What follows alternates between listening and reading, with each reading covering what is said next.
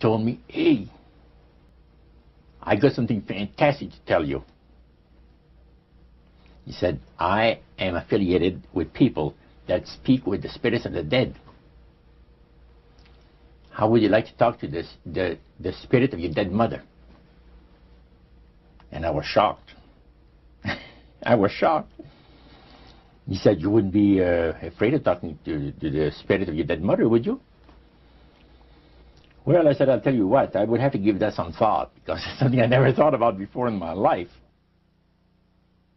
A Trip into the Supernatural with best-selling author Roger Morneau. While still a young man in the city of Montreal, Roger Morneau became involved in the worship of demons.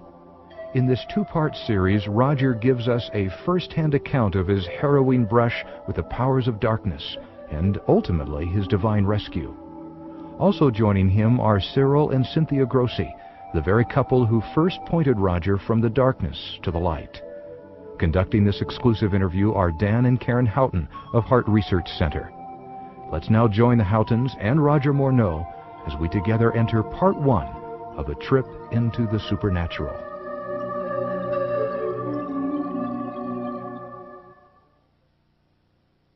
How in the world did you ever get involved in praying to demon spirits? Well, when I came out of the Navy after World War II, I was looking for take up a trade in Montreal, Canada. And at that time, I ran across a fellow that had been on a particular ship with me. And he said, hey, Morneau, you're alive. How nice to meet you. He says, let's have a dinner tonight. I said to my boss, can I have the evening off? Because I was the assistant to the Windsor bowling alleys and billiard, you know. It's the high-class place in Montreal where all the dress manufacturing people go and relax. So I got the evening off, and I went out. We went out and had dinner. He told me, hey, I got something fantastic to tell you. He said, I am affiliated with people that speak with the spirits of the dead. How would you like to talk to the spirit of your dead mother? And I was shocked. I was shocked. He said, you wouldn't be afraid of talking to the spirit of your dead mother, would you? Well, I said, I'll tell you what, I would have to give that some thought, because it's something I never thought about before in my life. Most of us probably haven't. A little afraid of something like that. Well, he says, you know, it's written all over your face. You're afraid of going to a seance. But he says, I know you. He says, you're going to come. And then he started telling me how brave I was when I was aboard ship, you know, different things.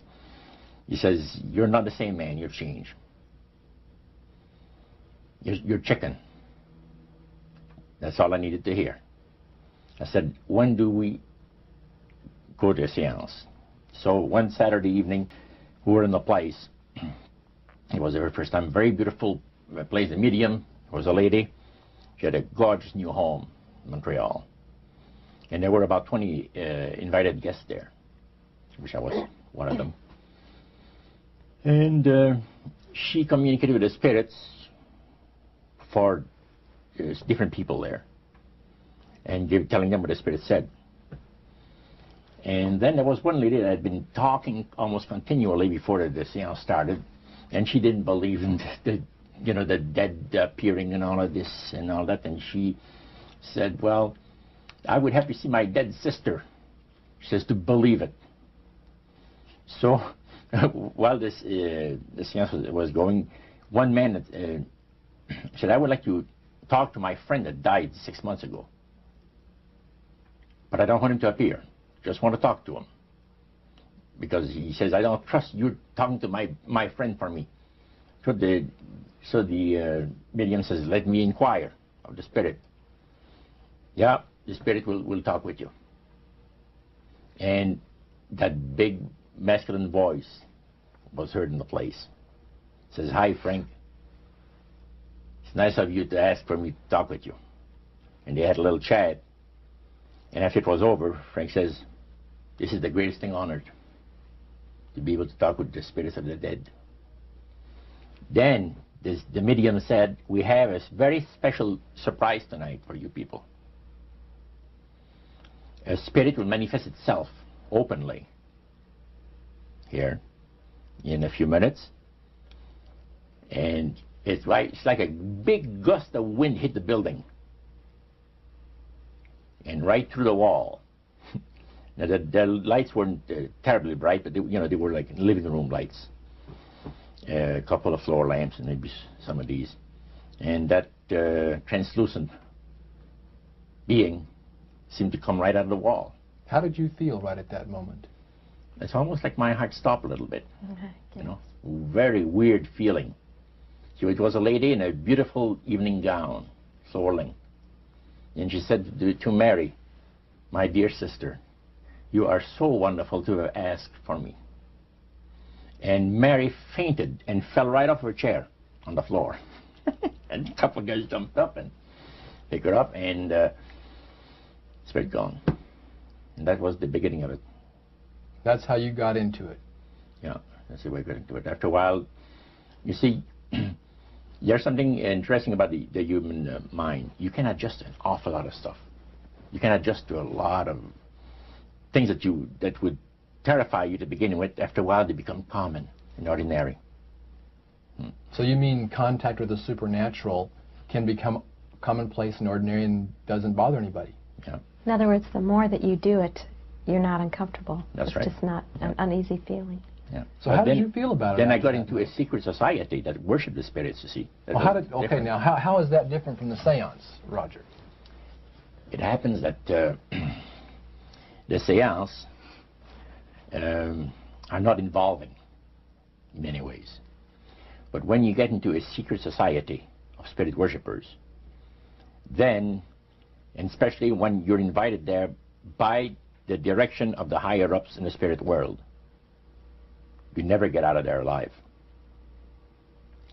And this is exactly what my friend and I were up against. We didn't know anything about it. And there was a very, very popular big band leader. Jazz musician? Band, yeah. Very famous. He played a lot in Montreal, Canada, Vancouver, the big cities. And one night we went to one of these seances, and he was with his wife. Now the spirits had told him what to do. Spirit told him, there's two of these guys, give the names, and your wife will want to talk, we'll make it so that your wife will want to talk to the medium when you say that you want to go home because you're tired. As soon as you see that these guys are starting to want to leave, then leave with them at the same time. And as you get outdoors, you ask them if they're driving. They'll say, no, they're going to take the tramway a couple blocks away. Well, you invite them to get in your car with you, and that you will take them to a fancy restaurant and treat them to some good food and talk about the merchant navy. And that's what the guy did. And there we were in this plush restaurant, pulled into a little alley, and I can still see it like it was yesterday. Just enough room to pass the car, back alley, that happened to give on a restaurant that was on St. Catharines Street, which is the main street of Montreal. And that was quite an evening. So Roger, you're at this restaurant. What happened? Well, after we were seated, in entering there, the place was just full, packed tight. But there was a couple of tables against a wall that had a reservation sign on it. And the owner of the place recognized the band leader and came and said, good evening, and you gentlemen want a table. So you're one of the reserved people. So we sat there, and we had our favorite alcoholic beverages, you know. And as we talked, the band leader says, how long have you fellas been involved with sorcery? And he shocked us a little bit, and I said, exactly what do you mean? Well, he said, you know, what you people are doing, talking to the supposed spirits of the dead. He says, this is silly. And this man had been at the seance with you. Yeah, oh yeah. And he's telling you that it's silly what you've just done. Because see, my wife, he says, goes to these seances because she gets comfort and she gets something good out of it, good feeling out of it. And she lives for what the spirits, are going to see that the future is going to be like. To me, he says, I can't bother with this stuff. He says, I want power. I go right to the source of power. And he says, how do you think that I became famous the way that I am? Well, I said, you must have had some good luck. Well, he says, there's no such thing as good luck. He says, there's either some power working for you somewhere, or you don't get ahead in this world. Not in my type of occupation. So it went from there. We got talking about spirit worship. Did it intrigue you? Or did it make you want to find out more about what exactly he was talking about? Yeah. So he said the supposed spirits of the dead that you're talking with are demon spirits. They're fallen angels. They're beautiful beings. Just set it out, just like that. Oh, yeah. It didn't make you uneasy when he said they were... Well, it shocked you a little bit, something that you first hear mentioned to you. He said, you guys have got a great future ahead of you. Because we've been told, the high priest of our society, secret society, has been told that the master has very special plans for you too. Now, what did he mean by the master? Satan. And we were interested to hear more about it. And he told us, he says, look, we worship spirits. We worship Lucifer and all his angels. They're just as beautiful as they did before they were cast out of heaven. He says there was a misunderstanding in the whole thing. He says among the inhabitants of the galaxies. And he says our master was misunderstood. And God did not bear with him like he does with people that make mistakes today. So we're in a warfare, good against evil. And we happen to be the evil ones, but we're not that bad. He says, I look at this business between the forces of good and evil. He says, you believe in one person believes in God, and everyone believes in Lucifer. It's like politics. So the great controversy is real. And you've heard someone talk about it that's on the other side. And to these people, they are sold to the fact that Christ will not return to this planet with power and great glory. He's going to abdicate all claims to the planet, because the high priest once said that Christ will abdicate all claims to the planet because he knows that it is lawfully and rightfully Satan's. And at that time, he says, Lucifer, you mentioned Lucifer a lot of times, but they mention Satan also. He says, the master, usually they like to talk about the master will resurrect his people from the graves. Now, George is telling you all this, or the high priest? George. Okay, when the evening wound down, and you're putting a cap on all that, you guys had consumed some alcohol. Yeah. And did you feel like that there was kind of a one-shot deal? You didn't know if it ever happened again? What happened after that? He said, no. I said, listen, guys. He said, I like to have you, he says, meet some of our people. What about next week, Wednesday evening? I'll pick you up at your place, and you're invited to one of our services. Services? Like a church service? Yeah, something similar like that. It's a testimonial to the spirits, about how the spirits have blessed your life. See? So, when we left there, I said to myself, this guy is half drunk. I'm not going to hear from him again, But it was true. Wednesday night came, he was there with his big Lincoln, step in, and we went to one of the most beautiful area of Montreal. And the place was a mansion. Now, a mansion is usually very large. We call this a small mansion. It was beautiful. Most beautiful place. Yeah. Roger, your friend George took you and Roland to this mansion where people worshipped the demons. What was it like there? What kind of people were there? Well, it was a big surprise for me, as I kind of made up in my mind an idea that they were going to be rough-looking characters. But as we entered the place, I was amazed to see that they were all very well dressed, well mannered, and that a lot of the people, as we were being introduced to people, were professionals, doctors, attorneys, a lot of business people. And see what they had? They had a praise session to the gods, which is the spirit counselors, which are in charge of legions of spirits, of demon spirits. And they talk about what the Lord of their lives has done for them, because they call on particular spirits, like the god Nehushtan, which you read in 2 King about. The Israelites worshipped the golden serpent that Moses had made. Well, behind the spirit worship, behind that, they were worshipping the serpent. They were actually worshipping this spirit Nehushtan. And the same spirit Nehushtan is that priest was telling us, that the medical doctor that was telling us how he was making operations that had never been made before, because people had to be awake, have no feeling. He was able to, carry on surgeries that had not been done before. But the spirits would give that capacity to be able to operate without people feeling any pain and things. And also without no problem with the blood, because as he would cut his incision, because incisions, everything open and with no blood running. So he could do the work that has not been done before.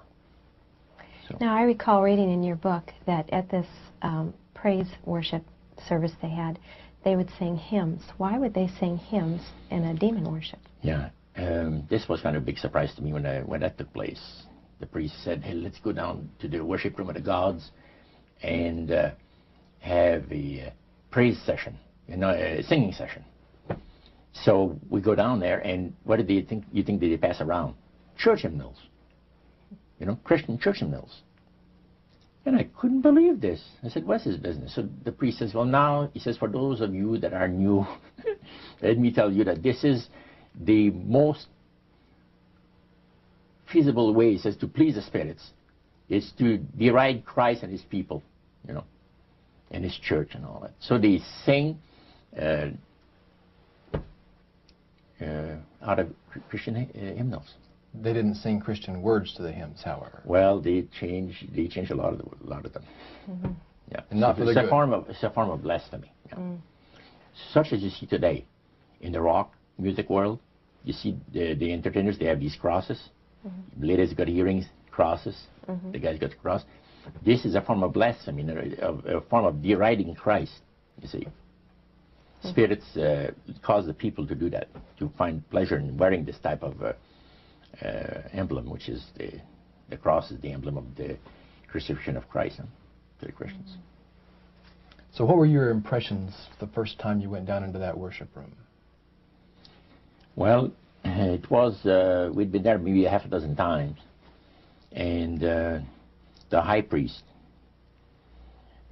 told us after the meeting was over, he wanted to talk to us, my friend and I. So after most people had left, he says, the master of my life has revealed to me that it is time for you people to become acquainted with the worship room of the gods. Well, we started to move toward a beautiful grand staircase. Beautiful. The banister was huge. It was massive, and the wrought iron work that they had done in it was super. The beautiful decorations on the walls, the chandelier on the first landing. See, that was the first landing. You go down about 8 or 10 steps, and you had the first landing. It was huge and beautiful. The light arrangement was the nicest I had ever seen in my life. When we got into this sanctuary area, it wasn't very brightly lit, but everything was magnified. The beauty of certain things, like a lot of the things were gold-plated or gold trims. You see, the little altars where they had the spirits that had materialized They photographed them, and then they had paintings made of them. And there was probably about maybe 100 of those around the place. Sort of like a shrine. Yeah, and underneath there was a little altar where you have incense and things that they would use in their prayer sessions and things like that, devotions to certain spirits. And some of the objects in there, the priest said, were solid gold. It was a unique experience to see that. So how did you feel when you walked into that room? I felt that these people had power, and they had a lot of it. Did that attract you? Yes and no. You had mixed feelings about it? I had mixed feelings about it, yeah. Because to a certain extent, things looked so good and sounded so good to us. But you see, I'd been brought up in a Christian home where my parents had told us we were 8 children in the family. And especially the older ones, you know. My dad says, well, you know, if you get involved in wrongdoing, you're going to have to pay the price. There's always a cost for everything in this world. So this thought kept creeping to my mind. Just how far you go with these spirits before we start paying the price. See? So it made you just a little bit nervous. Oh, yes. But yet you kept going back. Oh, there was no way out. Because that's what we're told. You knew at that time. Yeah. So you were moving forward more on fear. More on fear, yes. Because the high priest said that the master had special plans for us in our lives. And that no one ever went into this society unless they were invited by the spirits. See, so that was made very clear. And he also expressed to us the danger, explained to us the danger of going against the will of the spirits. And he mentioned about this one man and his wife that live in a fireproof building in Montreal. The place burned right down with him in it. He was one of their members that had decided that, well, he wanted to think things over. He was not going to get initiated at a time that the spirit said he would like him to be initiated into the society. So in reality, Roger, you were chosen by high-powered demon spirits to be a part of their human, special, privileged group. You see, these people in Montreal, the society, like the priest mentioned, there's thousands of spirit worshippers, you know, in different societies of spirit worshippers in this world. But he says, we are the elite. We know the real truth about the master and his angels. And they are not hideous-looking beings. They are gorgeous creatures. And from the paintings that they had on the wall of the walls of that worship room, they were unique beings. Especially there was a painting full length painting of the fallen Lucifer above his altar, and that was very fascinating because he looked like a man of great intellect, high forehead, the way that he looked with his eyes, the way he had the eyes looking. It gave you a depth of perception of somebody that is very, very knowledgeable and powerful. Powerful, yeah. So Roger, this high priest that you talked about, he is the one that ushered you down into the worship room. Was he also the one that led out in the praise sessions that you talked about? Yes, and he had an assistant also, another priest. Okay. Now, when you would go to these praise sessions, what kinds of things happened at those sessions? Well, there's a lot of success stories. Positive mental attitude kinds of things? Well, yes, a lot of success stories. The masters has done this for me and that for me. I remember one lumber dealer, he had like half a dozen different operations in the province of Quebec. And everything that he touched seemed to turn to money. You know? And he was telling about it. And then there's this other person that was a clairvoyant that would work only for the wealthy people, only for the super wealthy. He says, I have the know-how, they have the means, let them pay. So he advised in business transactions. they would come to him and say, listen, I look at this deal that I might get, you know, this factory or whatever it is, because this person was interested in industrial real estate, see. And he would talk to the spirit, and then the spirit was audible to him. See, you could hear the spirit talk to him, but the man did not hear. So the spirit was telling the clairvoyant what, well, he called himself an astrologer, reading the moons and the stars, and, you know. Now, what was the term you used for his title, this man? Clairvoyant. Clairvoyant. Oh, clairvoyant. Clairvoyant. Okay. Yes, and it was interesting. This person stood up and says, I had a nice little experience last week. And he says, the master, he says, they take care of you. This lady and her husband brought him, to this astrologer, a bundle of money. They said, this is the deal that you... And he works at only on percentages. Only on percentages. He doesn't work for set amounts of money. Only percentages of what the people are going to make. So he said, they brought me a substantial amount of money. And they were very happy with it, and I thought it was very reasonable. But then my guide, spirit, says, ask them when they're going to give you the other $1,700 that is really yours. And he says to the folks, I would like to know now, before we leave here, when will you have the $1,700 to give me? That makes up my part of, you know, rightful part of the deal. The wife fainted, and the husband says, we'll have the money for you in 24 hours. So that was this type of priest. So he was thanking the demons for helping him to know that. Oh, yeah. Even spirits, yeah. At what point did this demon worship start to affect you personally, Roger? Well, it wasn't too long that the priest mentioned to us that the time had arrived for us to start trusting the spirits and give the spirits a chance to work for us. And there was a number of gifts that you could choose from, you see. And I used to play the horses, some. Not knowledgeable at all. I used to go to those bookies, you know, play the horse every so often. But I said, hey, I would like to be able to, for the spirit to instruct me on the numbers and the name of the horses that's going to win, you know, at Belmont or some other racetracks like that. Make myself a little money. So the priest says, it'll be given you. And sure enough, one night whether I fell into a trance or dreamed the thing, I don't know exactly what happened, but I saw 3 races that were really going to pay big.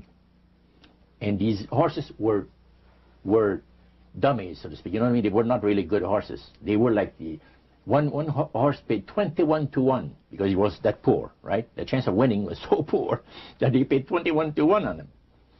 And it showed me I saw the board at the bookie and the number on it. And I went there, and they said it was going to be on Saturday. That was like on Wednesday. A few days later, it was Saturday. I went there, and sure enough, there they were on the boards. I went to the wicket and handed some money and got myself a winner. Now I said, well, I'm a little crazy. I ought to put more money on there, so I put $20 onto the next horse, and that paid 21 to 1. So you know, I left there with maybe $400 or $500 in my hands, and I started to do that. In this case, I went directly down to the finest men's shop on St. Catherine Street and bought myself a $200 suit. And in 1946, a $200 suit was... in 1946, people used to work at the RCA Victor, where I had worked before I went to the Navy, for $18 a week.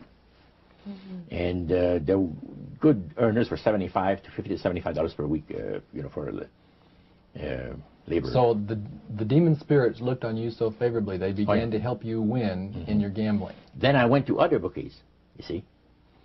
And one day, I am told of the man at the cage, where you do your bet. He says, my boss would like to talk to you. And he said, you go right through that door over there. Oh, sure. So I know the guy says, come on in. The guy's sitting behind a big desk, smoking the big cigar. So he says, you're Roger. I says, yeah. He got up and walked around me. He said, you don't look that smart. I said, what, sir? You don't look that smart. He said that you could pick horses that are winners when they're supposed to be losers. Where do you get your help? What do you mean help? I'm not getting any help. I just happen to go and... Oh, no. We've been watching you here, he says, for a number of weeks. And you always leave here with some of our good money. And I'll tell you, buddy, if you want a list of all the bookies in Montreal, I'll give you a list of them. But he says, I want you out of here. And don't show up again. Because somebody's going to put a... You know what I mean. I said, okay, sir, I won't be back again. So it's a tough business, being gambling. So even with the Spirit's help, it was tough. Yeah. Well, it's stuff he's going to shoot you, yes. Yeah. The high priest would say a number of things to you when you were in these praise services, and you went to a number of them over a period of time. Mm-hmm.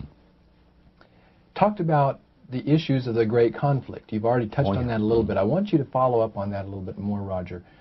Some of the things that you wrote in your book, Trip into the Supernatural, sounds a whole lot like what we as Christians today know as the Great Controversy. Mm-hmm.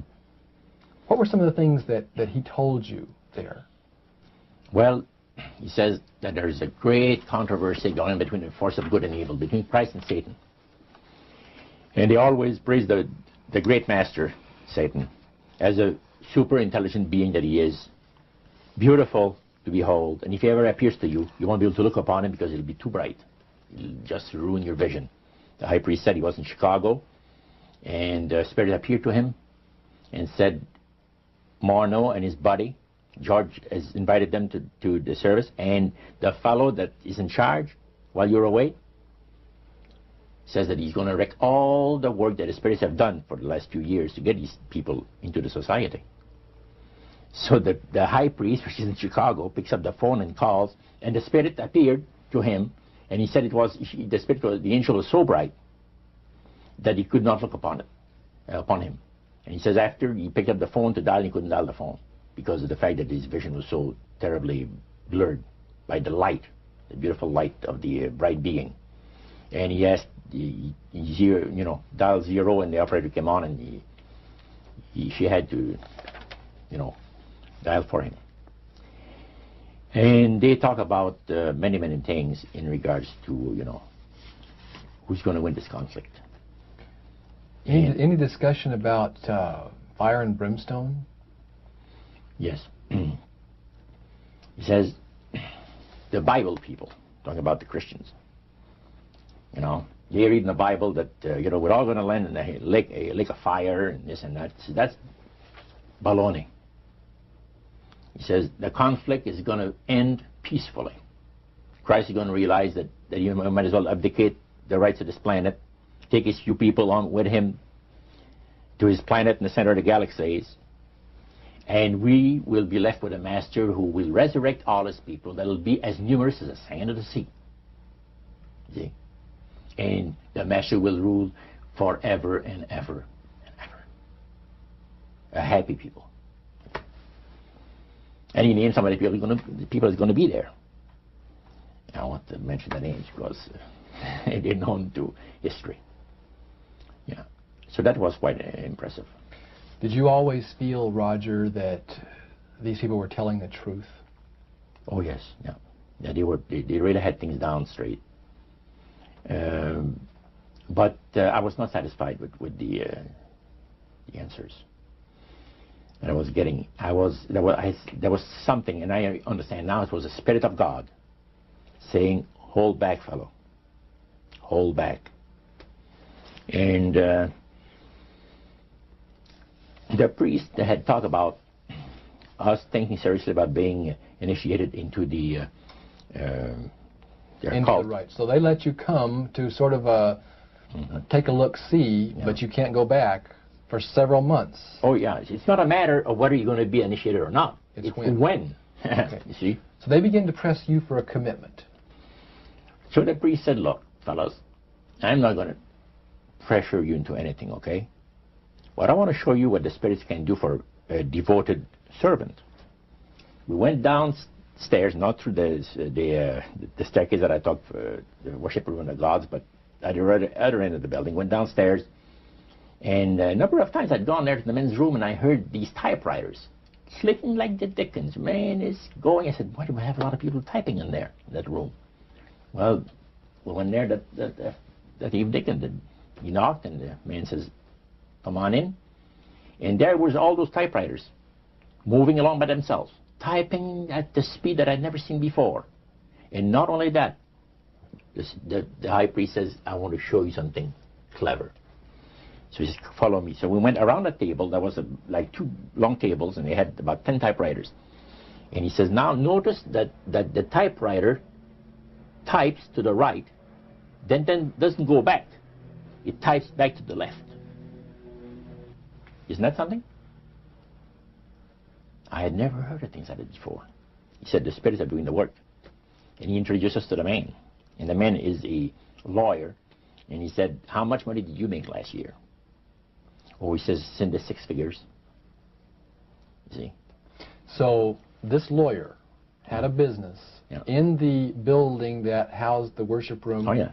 And he had a whole room full of typewriters. Yeah. And he put paper in there, and demons That's typed. all he did. Put typewriter paper in there. It was And what came out? What was it that came out?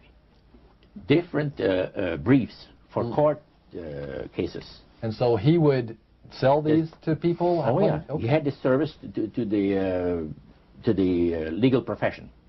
And the high priest was The showing United States and Canada. So the high priest was showing you this to give you an idea about the kinds of blessings that you would That's receive? right. Yeah. But after you left that typewriter, the room where the lawyer was, they tried to draw you into a commitment by getting you to make a public profession. Tell us about that.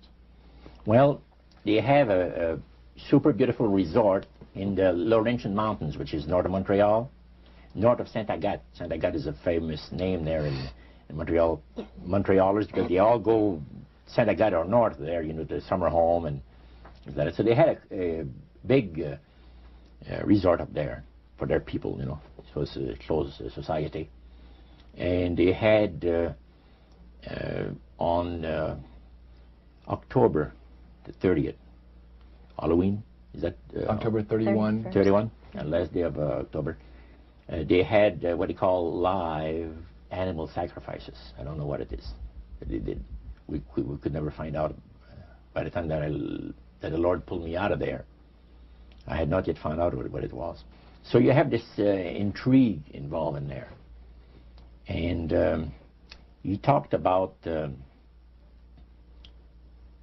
three very unique services that I attended there that sit on my mind forever. One was entitled Christian Idolatry. Another one was entitled The Super Deception of a Glorious New Age, which actually applies to the New Age today. And this was 1946 that we're talking. And then the other one was Satan's Great General Council of the 1700s.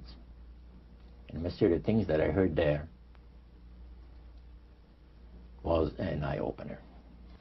First of all, we'll go through the Great General Council. Okay. At the beginning of the 1700s, said the high priest, Satan and all his spirit counselors held a Great General Council with one purpose in mind. It was to prepare for the great industrial age that was soon to break upon the world. And Lucifer also foresaw another age that was to follow that, where tremendous scientific discoveries would be made by people, and we would enter a unique age that would change the way that everybody lives. It would also serve to usher in the end times and the close of the great controversy between the forces of good and evil. And the priest said that Lucifer had been studying the Bible. And he found in Daniel 12:4, where we are told about the time of the end, many shall run to and fro, knowledge shall be increased. He understood it to be that we're getting to that point. And he had, with all the spirit counselors, to change their modes of operation in order, to ensnare people. And he devised a way whereby people would disqualify themselves from being members of Christ's kingdom. And he was just very candid about this. Oh, yeah. Telling you and the rest of the group, 60 or 70 people there, the plans that close to 100 people. Lucifer had revealed to him. And by the time the council came to a close, they had 3 major policies that were going to be followed. First, they were to see to it that humans would be made to believe that Satan and his angels do not really exist.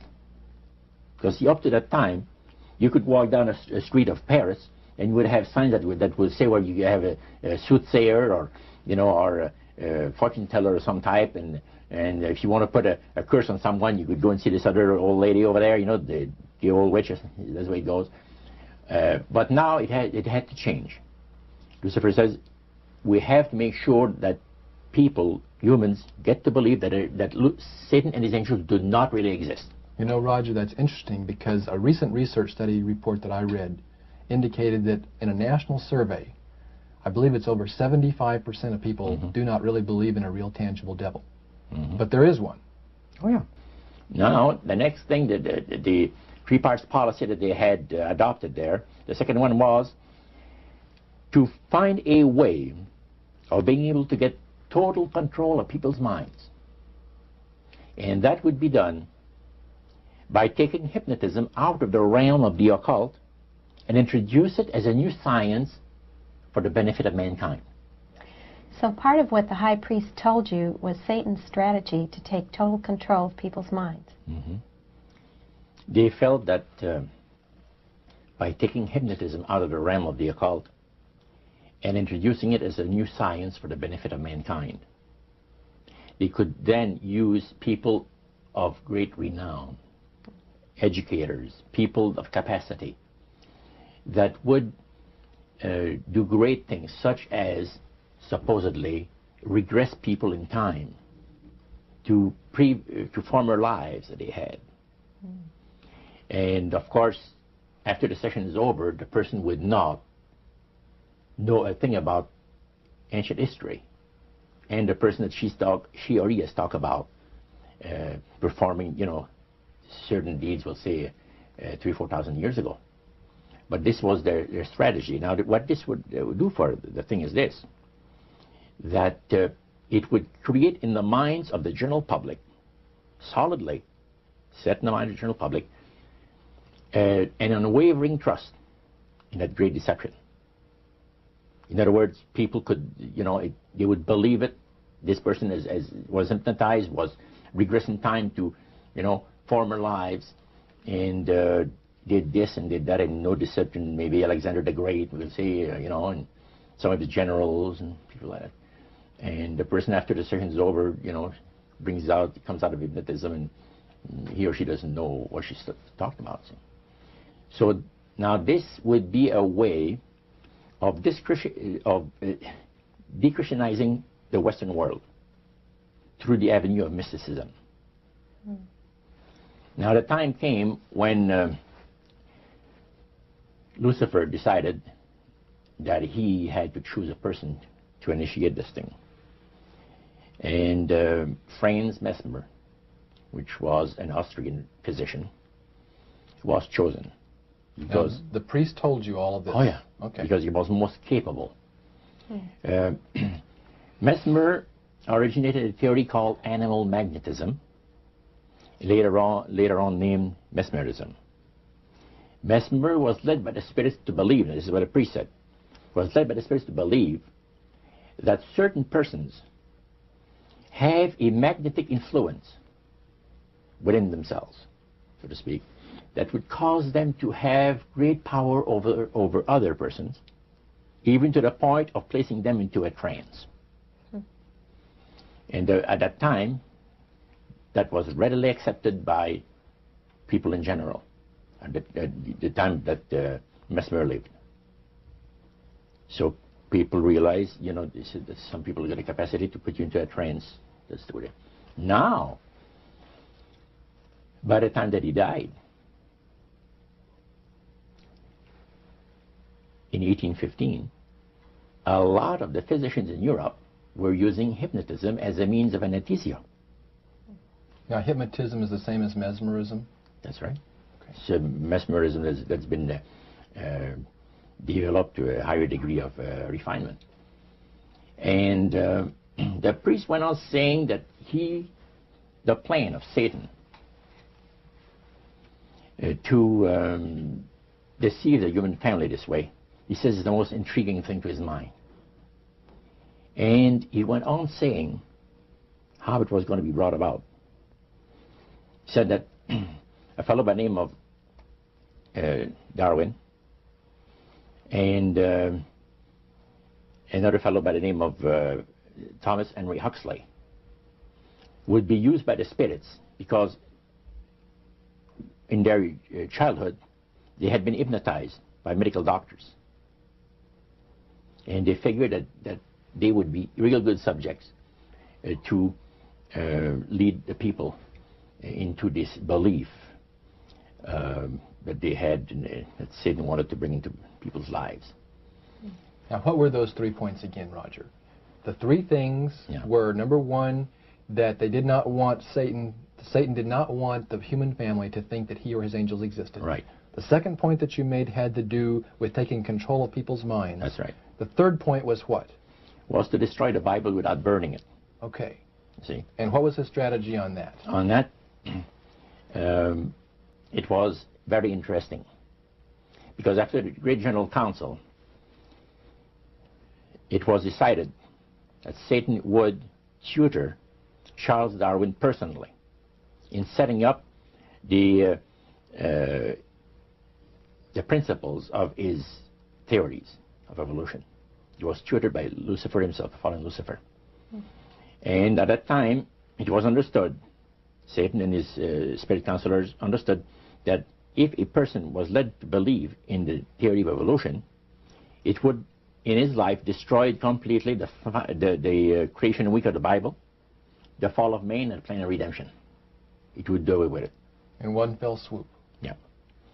Now, he made a unique statement.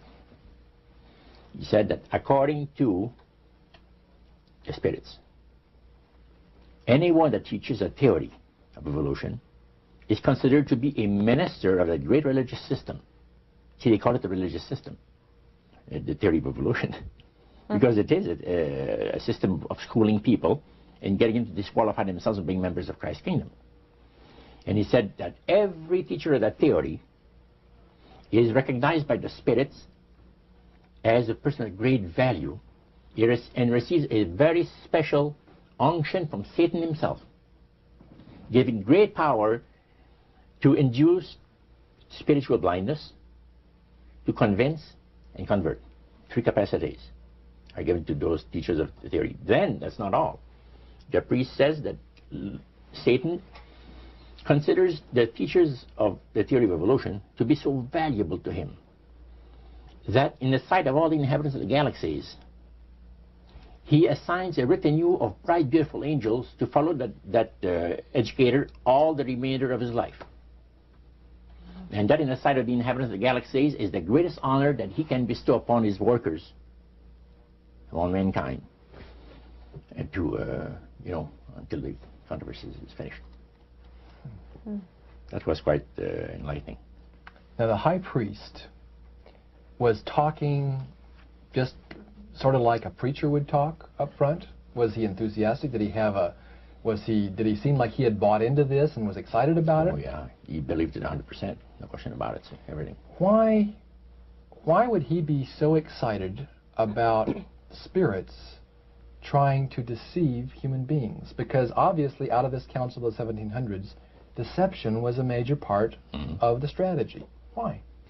What he says is deception. It's like politics. You believe in one candidate, the other person believes in the other candidate, and they're fighting to get the position. And it's just a matter of who's going to be the smartest. And with Lucifer, the fallen cherubim, he's very smart. He's going to win, and Christ's going to abdicate the rights of the planet. He's going to resurrect his people, have established his kingdom that lasts for ever and ever. God won't be able to destroy him because it would be against God's, the Creator's nature to destroy Lucifer in the fire. Beside that, he said, spirits now, even spirits, have the capacity now to outlive fire. He says, you don't believe it, go to India or some of those countries where they have firewalkers. And it's done by the power of demon spirits. These people are energized by demon spirits, so they can walk on those hot coals without burning themselves. And this is what the high priest said. And he says, if you want to use fire, they can use it. It's not going to burn anybody. So that's the way they believe. So this high priest was almost talking to your group in an evangelistic fervor. Oh yeah, because he figures that he's going to be one of the higher ups in the great kingdom. Okay. Now, of the group that was there that night, 60, 70 people, I think you've mentioned before. Yeah, it varied. How many of those were people who were hardcore members, and how many of them were new inductees? Well, we were the only two youngsters there, so to speak. You and your friend. And how old were you at that time, Roger? I was about 20. 20 years old. Mm-hmm. Yeah, 20 years old. Did you have a feeling of awe over the fact that you had been chosen? Yes, in a way. And then I got thinking about this. When am I going to have to pay the price? The cost. My parents had brought me up like this. If you get involved with evil, you're going to reap what you sowed. So you want to be upright in life. And if you associate with evildoers, they'll probably land you in jail or somewhere else that you wouldn't want to be. So there's always a price to be paid. So you had that little something maybe instilled by your mother Yeah. and father a long time ago that kept you from making that full commitment. Now, one of the things that really amazed me and shocked me and made me sick at heart is when the priests talk about Christian idolatry. What is Christian idolatry? The priest mentioned that word. Yeah. Tell us what he said, Roger. He said that Christian idolatry is the most grandiose or great deception that has ever been brought up upon the human family, upon mankind. And he says, and he boasted that demon spirits are continually defiling Christian churches through the avenue of necromancy by using a form of spirit worship that involves hundreds of millions of Christians into idolatry without their being aware of it. Now, what is necromancy? Describe or define necromancy for me. Their belief, popular belief of necromancy, is to conjure the spirits of the dead. So that you can speak with someone who has died. Right. Like the seance that you originally went to was the practice of necromancy. Now, the priest says that the super deception is brought about in only one way. Through the deceptive belief that man has an immortal soul that lives on after death. And he said that constitutes idolatry through necromancy. So he says there are hundreds of millions of Christians that are practicing idolatry while they think they're glorifying God. See? Because they believe that the soul is immortal. Yeah. They may not be talking to the supposed spirits of the dead. Oh, yeah. Contrary to popular belief, necromancy does not consist of conjuring the spirits of the dead. The reason being that man is totally mortal and does not possess an immortal soul. So who are they talking to? He says the friendly demon spirits that have always found over the centuries great delight in impersonating in apparitions departed loved ones and persons of great renown. Now, friendly demon spirits. Friendly demon spirits. Are there more than one kind of demon spirits, Roger? Well, there's three main divisions, and then there's divisions within those divisions. You have the friendly demon spirits that seem to have the finesse and the refinement, and they're not upset about what happened when they were thrown out of heaven, from what I gather. Then you have the warriors. They like to bring misery and destruction in the lives of people. Then you have the oppressors. And the oppressors are the real, wicked, spirits that hate God with all of their, the Creator with all of their might, you know. So he went on explaining. He says, now, necromancy is in reality a belief, a religious belief. People believe that the dead have entered into a higher state of existence than they had when they were alive. Also that they are in a position and have the capacity to help the living here on earth. See? Then he said, he says, this is where things get really interesting. He said, according to the great master, a person does not have to supposedly call upon the spirits of the dead to receive help, you see, to be involved in necromancy. All he needs to do is to believe in life after death. Because he said, necromancy is the belief that man is human, as a human being, has an immortal soul. So anybody that believes that man has an immortal soul is involved in necromancy. It's that simple. That's the way he explained it. Yeah. So how does that constitute idolatry? By people believing that they are either talking to the saints, you see, the spirits of the dead saints, or a dead relative, or a dead person of some type. And you take, for instance, like Loretta Lynn. She says on national television, and I have the data on it, that I heard it myself. She said that she was made successful in her singing career by a dear friend of hers that was the same age as she, and died when she was 18 years of age. And Loretta was trying to get into the singing world, you know, but she says, I had no success at all. Until one night I was sitting in bed reading a book. And she says, who walks right through the wall but my friend, the spirit of my friend? And she says, Loretta, I'm going to make you a very famous person in singing Western country music, and I will be with you all the time. Trust me. And she says, she had a big concert once, and she was coming down with this bad cold. And she thought that her voice was going to give. She talked to her spirit and felt that she was going to be helped. And she got on the stage and she started to sing, and right in the middle of where she really needed the power, no power at all. And her spirit friend tapped her on the shoulder and started to sing for her. She said her voice went through me, the power. See? And you saw this in a television documentary? Yeah. That was, I believe, 1976 it took place. Now, the priest explained that when people believe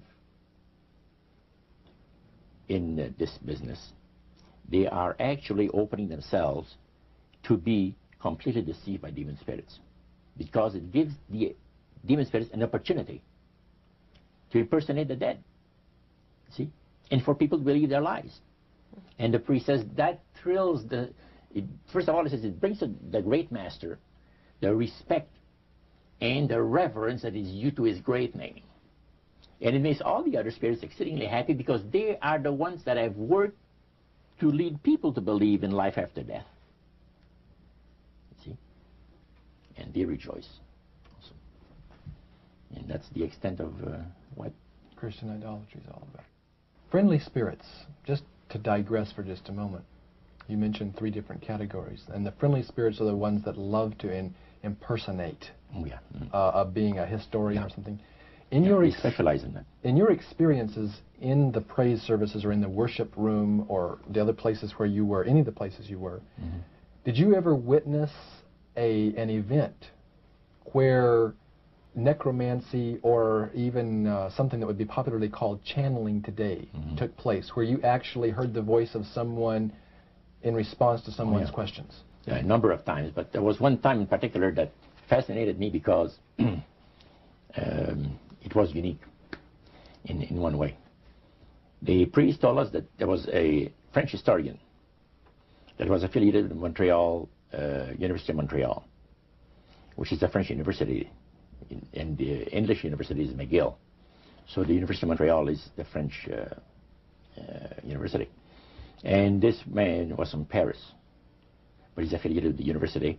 And he wanted to have some details in regards to Napoleon Bonaparte and one of his generals. So, by the way, there are also, in other parts of the world, elite spirit worshippers like the group that we had in Montreal.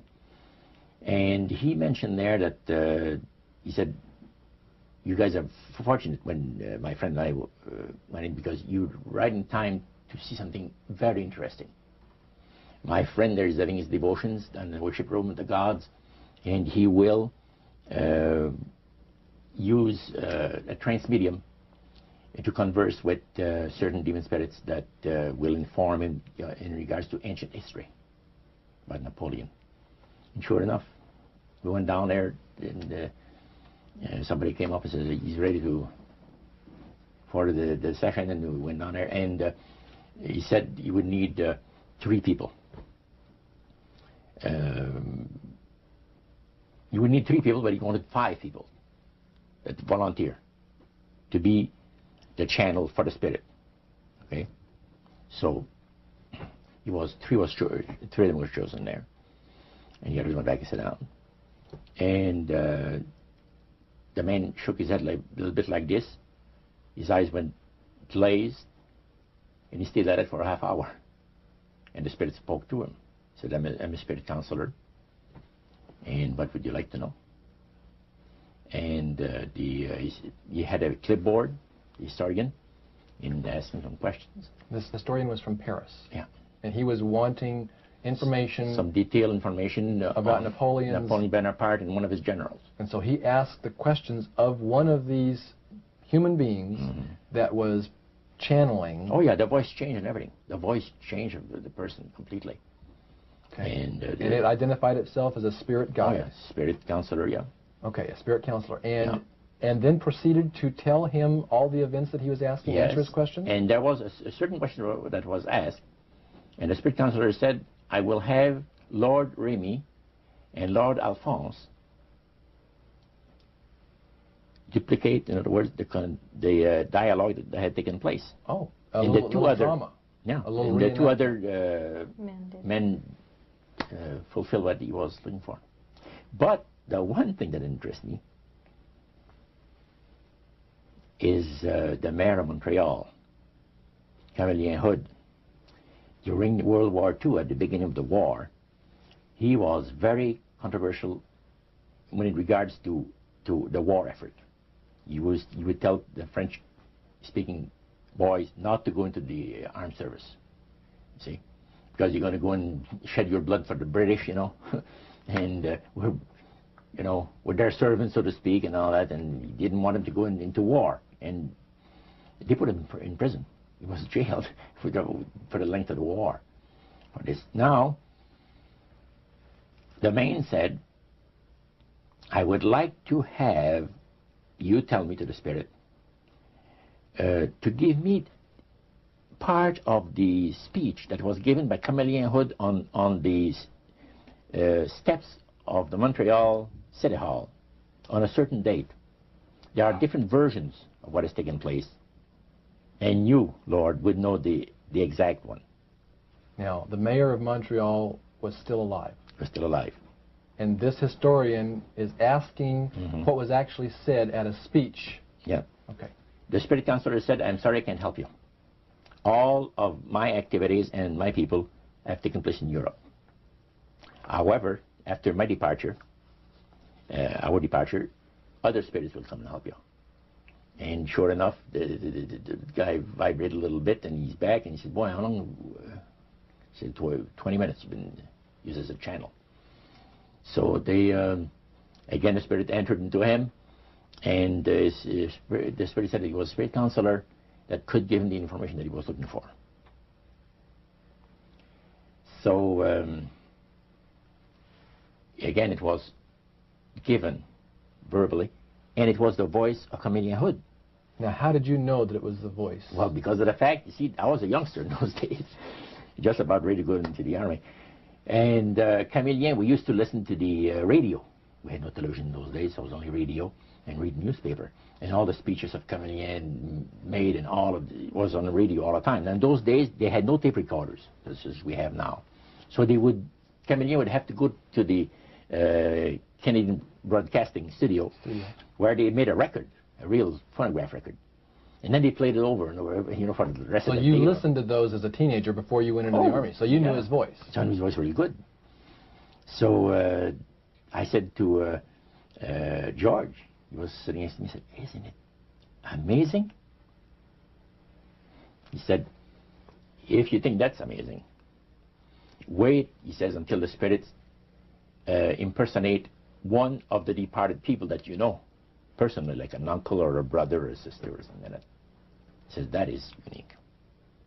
But that's the way it was. You are able to reproduce a voice, man, and the just to perfection. The spirits are exceedingly proud of this, because, and this also was right up my alley.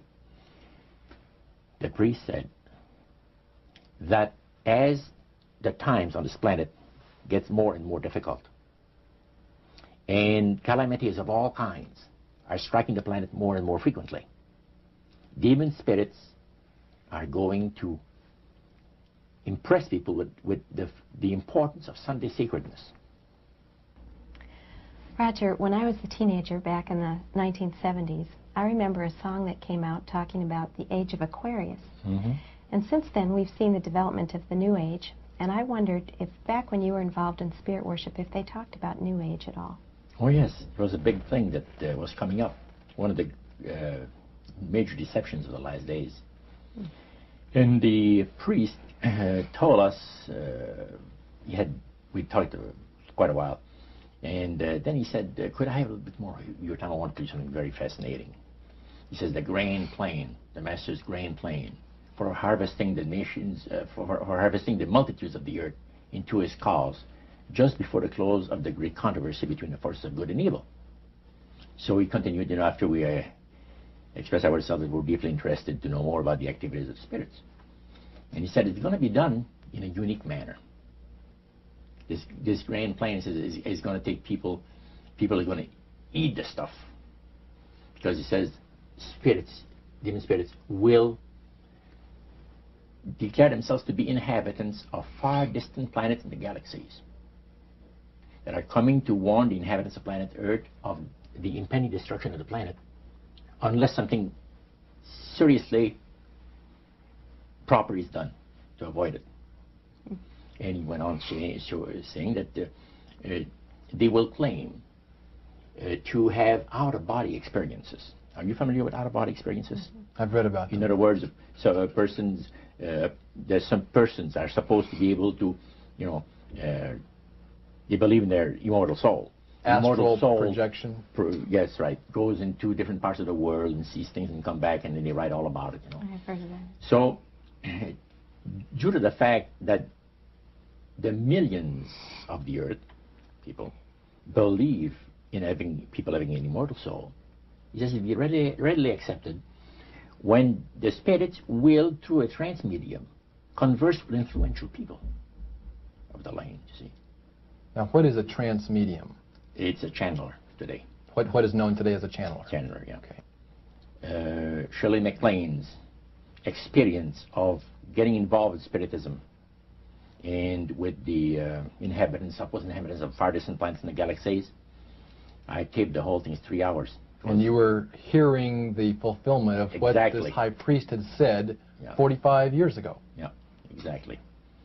So he went on explaining about the fact that the spirits will show themselves willing to give valuable guidance that will not only help people avoid the destruction of the planet, but it would cause it to enter into a higher state of existence. For instance, he said the spirits will promise, and this is a big word, promise, that if their recommendations are followed carefully, they will usher in a glorious new age of peace and prosperity. And there'll be, there'll be no more wars. See, there'll be no more famines. There'll be no more people getting unhappy with one another. Neighbors will love neighbor, and social unrest will not take place no more. There'll be Perfect happiness for 1,000 years. That's what the Spirits are going to promise. Almost like the Garden of Eden created all over again. And now we find that a lot of preachers are preaching the great age of glorious new age of victory. Victory over wars, victory over social unrest, victory over famines, and victory over all kinds of... and he used the words new age to describe what was coming. It would be a glorious new age, yeah. And this is exactly what the movement is all about today. And he went on and said, as I said a little earlier, that as life on this planet becomes more and more difficult, and calamities will strike the planet more and more frequently, the spirits at that time are going to put all their effort to impress religious leaders, to bring before the masses of the earth the sacredness of Sunday. See? They will teach Sunday sacredness. And with the religious leaders, looking forward to 1,000 years of perfect peace on earth, they will put all their effort into it. Then laws will be passed by governments. One person asked, what's going to happen about people that don't believe in the Spirit's recommendation? The priest says, that'd be no problem at all. Laws will be passed by governments that will force people to go along with it, regardless of whether they believe in it or not. And he says the law enforcement officers will explain to people, make it clear that such a law is necessary to assure the well-being of all people. He says the laws will be passed with no effort at all. And then he went on and he said about the fact that the venerability of the sun, which in ages past was such an irritant to the Creator. All these great nations and other nations, the smaller ones, were all involved in sun worship. And in those centuries, the Creator found that teaching of worship of the sun to be a terrible irritant. And he said, it is going again to take place, but not in worshiping the sun, in remembering Sunday to keep it holy. He made a statement I would never forget. He says, by the observance of the day upon which the master, Satan, has placed the unction of his authority and power, he receives homage, regardless of whom people claim to worship. Isn't that something? So, can you understand now why I had 28 Bible studies in 1 week and started to go to church on Sabbath, and I never missed since until I became sick. The issue of a day of worship came up in that meeting. Was Sunday the only day mentioned? Well, you see, the priest mentioned, yes, about the fact Satan has chosen Sunday as his day.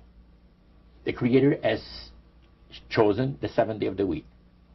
Lucifer has chosen to call his day the first day of the week, Sunday. See? And regardless of what people claim to worship, worshiping God, the Creator, by observing that day, that particular day, they are bringing homage and respect. Now, at that time in your life, you were 20 years old or so. Had you ever heard of a Seventh-day Adventist? Never in my life.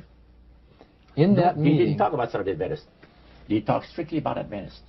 Well, they just talked, but they did. The word Adventist was mentioned.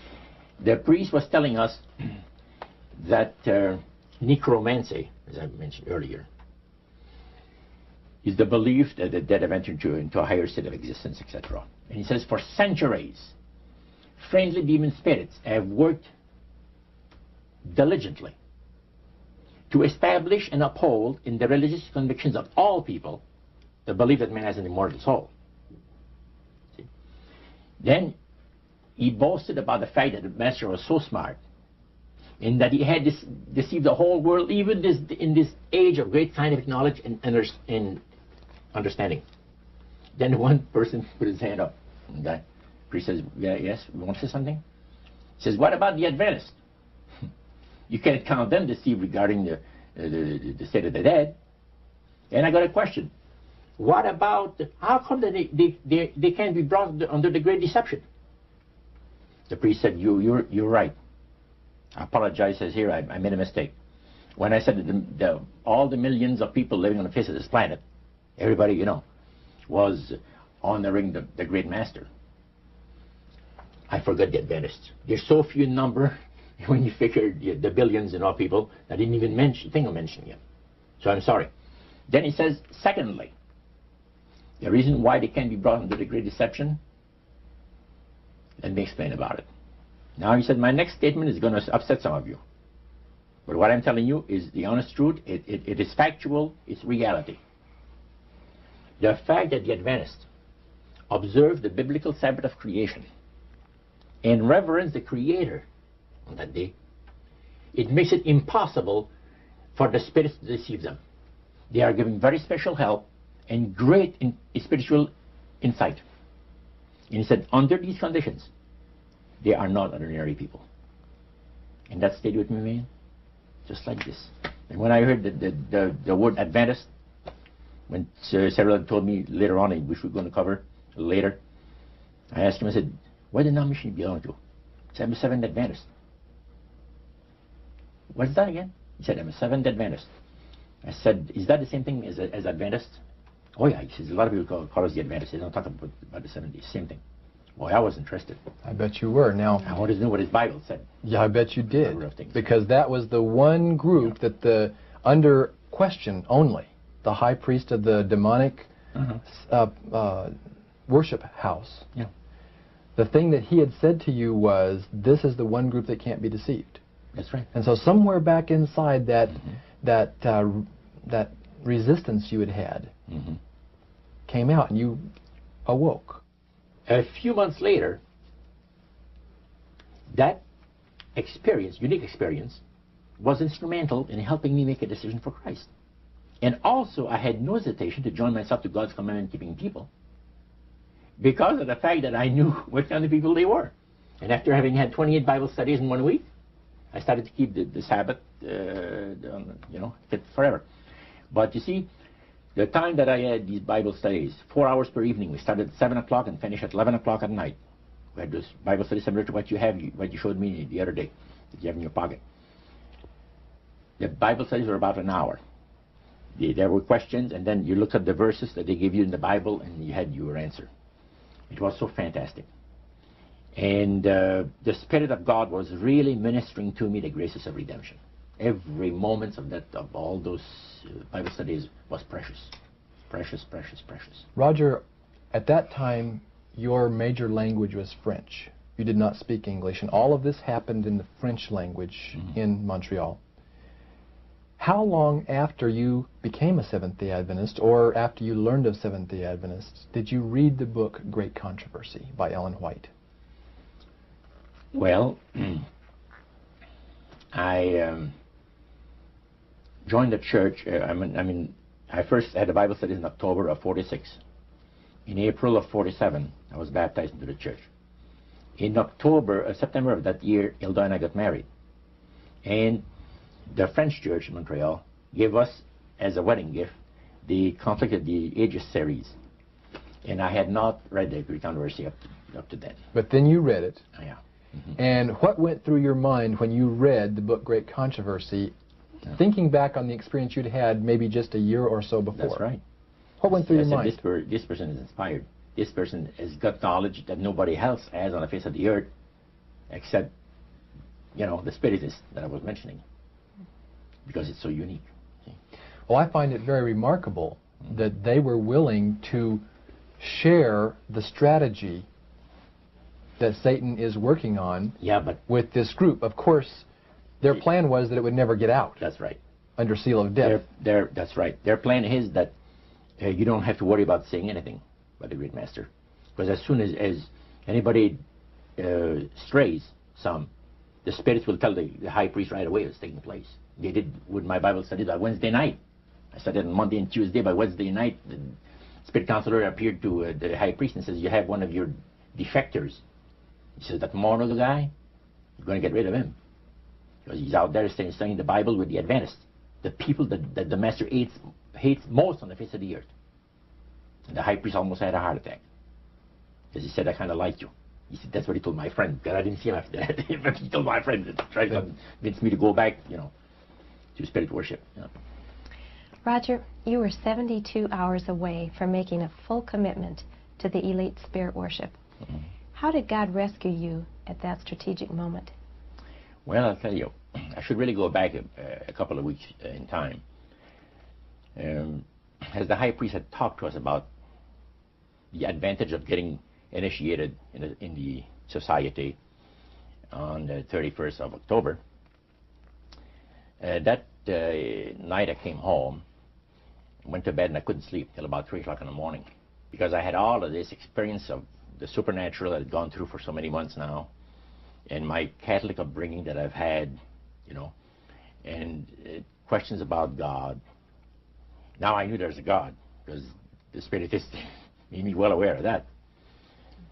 But I was in a state of terrible unrest. I could not have slept. And without even giving it a thought, somehow, I said, as I was laying on my bed, I said, if there's a God up there that cares for me, help me. That's all I said. Next thing I knew, the alarm clock rang. It was 6:30. It was time for me to get up and go to work. At that time, I had changed employment. I had taken a course in embroidery for the manufacturers of ladies' dresses in Montreal. There's embroidery companies that makes all this, the piping and sequins work and all of this, fancy designs, sure, on ladies' dresses. And that's where I was working at the time. You were just 72 hours away, as Karen mentioned a moment ago.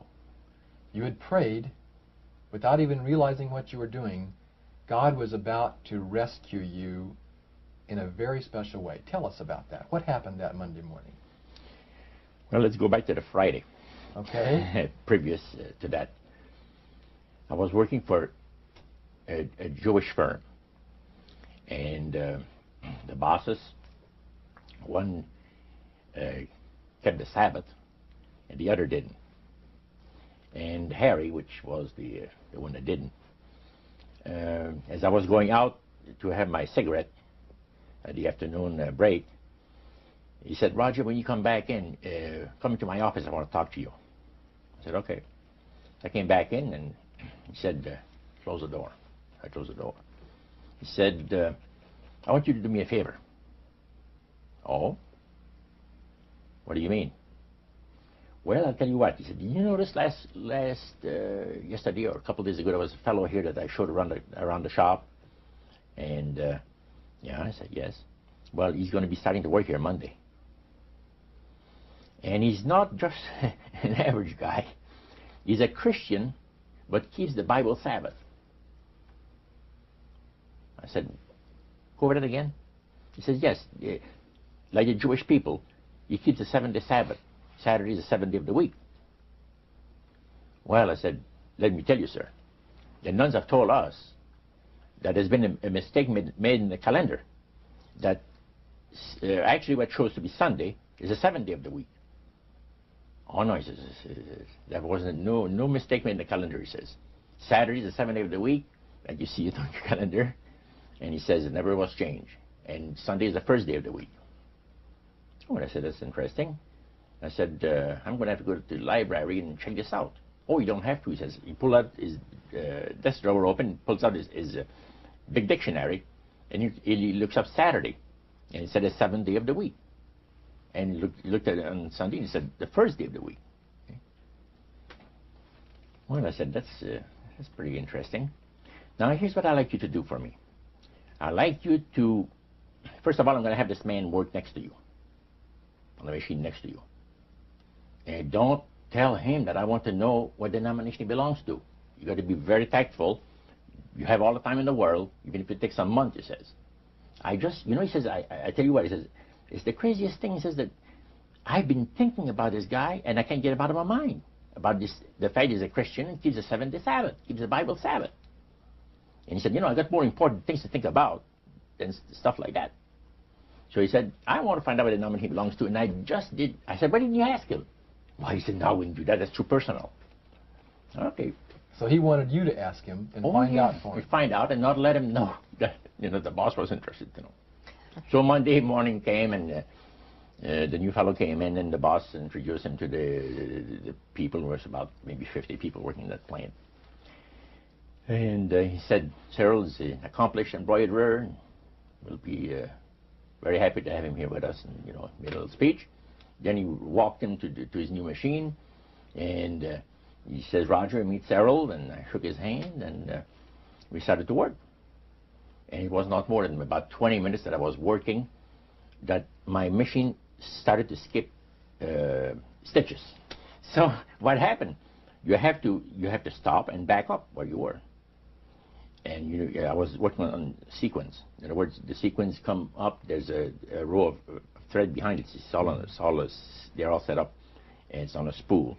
And then the needles put them in there.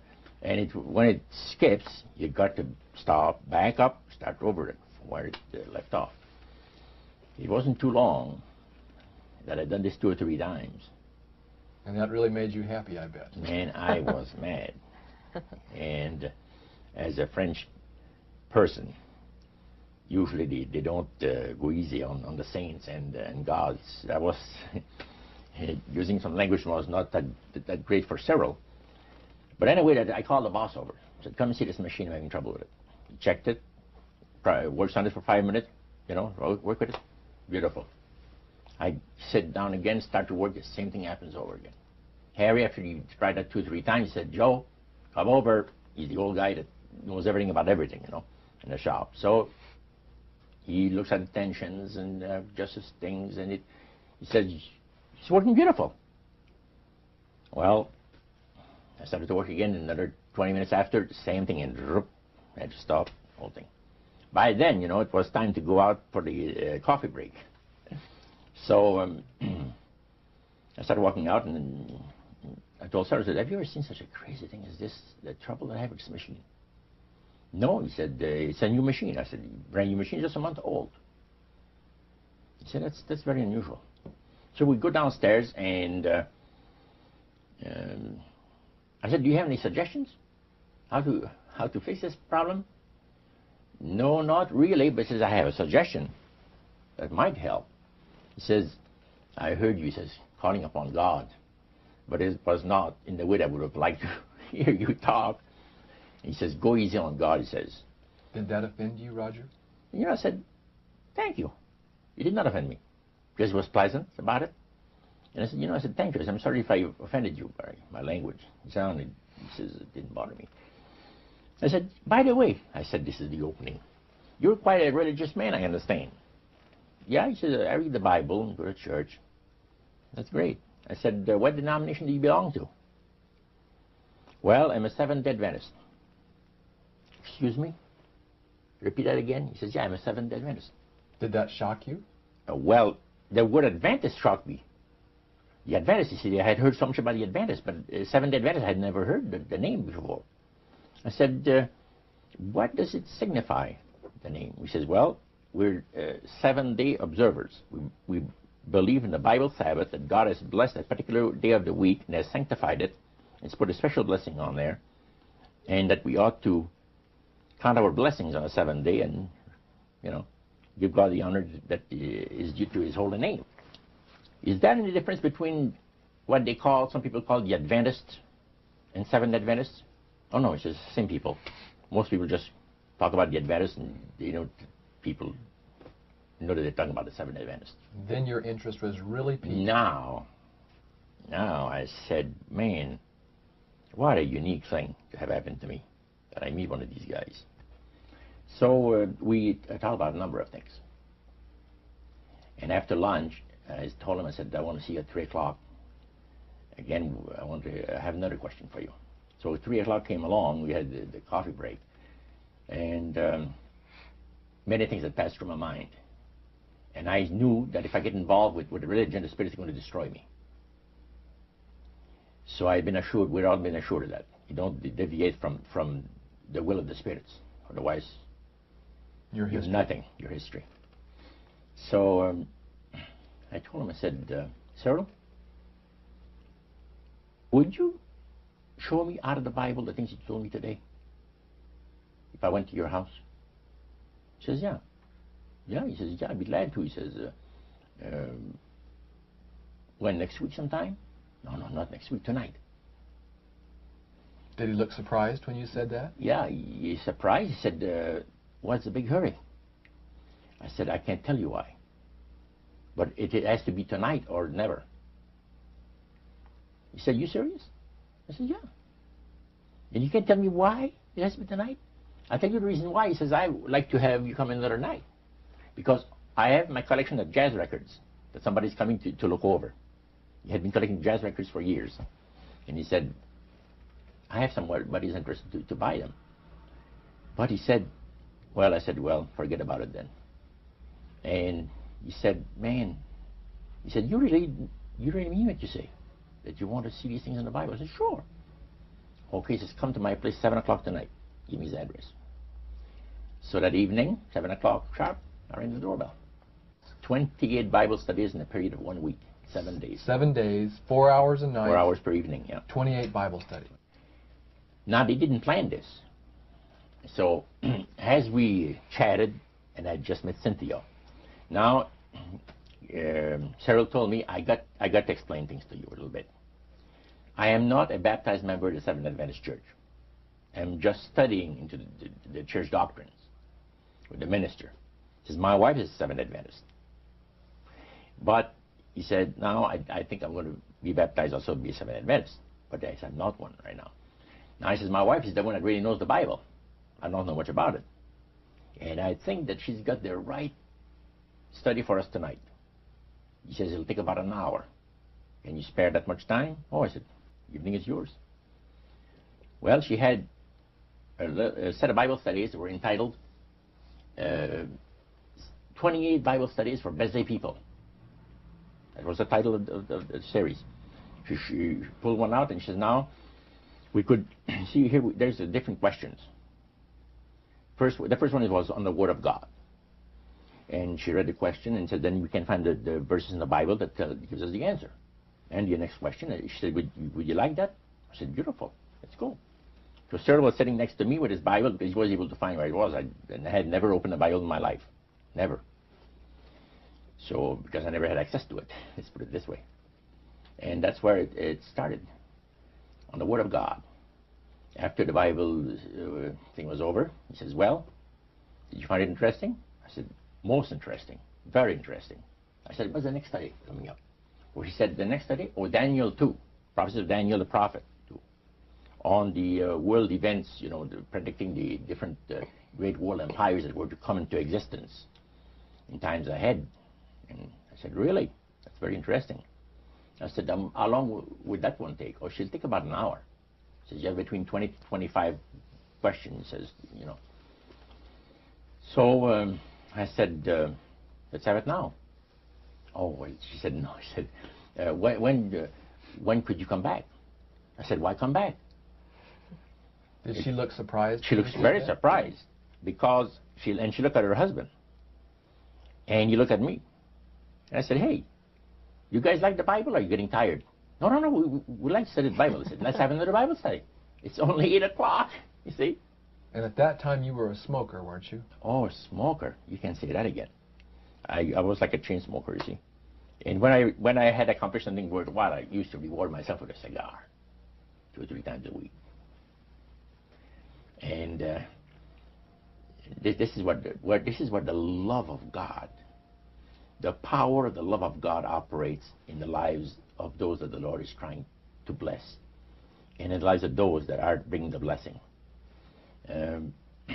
Now, this did not take place. First of all, we kept on studying. We had 4 Bible studies that evening, and when it came to 9 o'clock, we had Daniel 2 over with.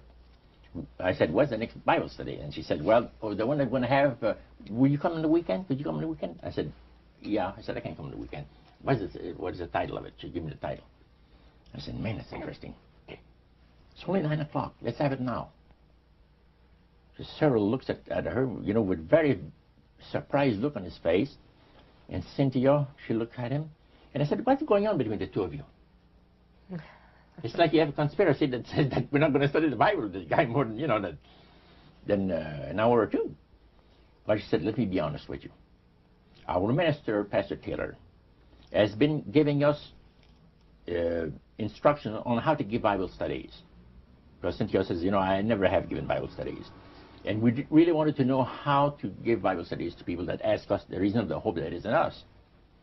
And he's told us exactly how to do it. You have one Bible study per week. If the people are exceedingly interested, you could have one in the middle of the week, another one. But never more than that. And she says, we've already passed our quota. So the reason, Roger, for their hesitancy was not the fact that you were blowing smoke in their face. Oh, no. It was because they were trying to follow the instructions that their pastor had given, and you were asking them to break all those rules. That's right. Do you think they could sense your urgency? Sarah and Cynthia told me later, yes. They said there's something very unusual about this man, Cynthia told her husband, because they went to get water, and to get me a glass of water, and she went in the kitchen to get something else, whatever it is, and she said, what do you think of? And Cheryl said, there's something very unusual about this man. He said, you want to study the Bible? Let's study the Bible. We won't tell about Elder Taylor. Let's not say a word to Elder Taylor. We're going to ruin the whole thing. Going to keep it a secret. Because the minister had said, you give people a spiritual indigestion, and they'll never want to open the Bible again. You understand? But this shows that there are some times when someone's appetite for it is so strong that you have to follow the leading of the Holy Spirit. The Holy Spirit, that's it. And they had prayed about this thing. Now, Cyril had told his wife, this man is coming for Bible study at 7 o'clock tonight for a Bible study. And he smokes. He's a smoke fiend. What are we going to do? Should we tell him not to smoke in our home? He said, if we do that, I'm afraid he's not going to stay for the Bible study. What would have happened if they had asked you not to smoke? I would have said, I'm sorry. You're not my kind of people. You see, you're too reserved for me. I'm sorry. And still to this day, I thank God for the leading of the Holy Spirit that at that crucial time moved in there and inspired these people to say, wouldn't you die, Cyril, for us to save us all for Christ? Cynthia said to her husband.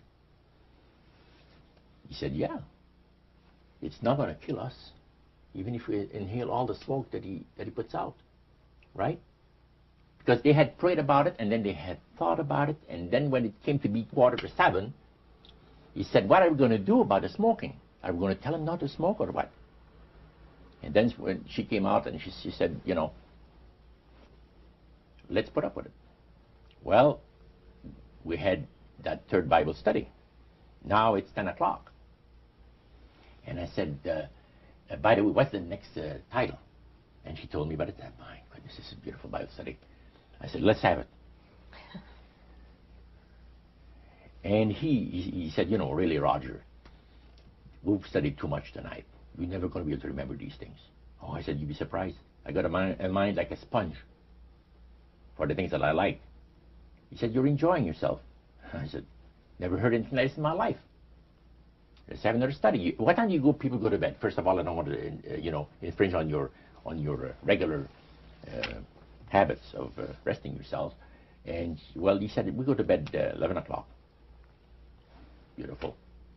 I said, go on, Cynthia. And Cheryl says, go on, Cynthia. And we had another Bible study. Now the Bible studies are over. And I said to myself, if I'm still alive, I want to be here tomorrow night. Did you seriously doubt whether you would be alive the following night? I felt sure I was going to be killed, going to be destroyed in some kind of an accident. Because I've heard of so many cases. So I knew that I was not, this is the way I felt. I was not going to be alive tomorrow night. If for some reason I'm alive, I want to be back here with study the Bible with these people, see.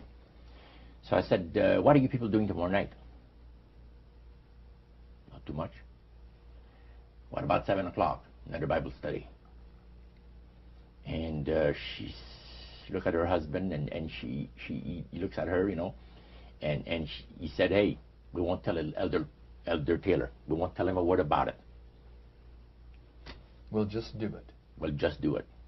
He says, we'll be here at 7 o'clock tomorrow night waiting for you. The next night, man, I was there. 4 more Bible studies. See? And more smoke.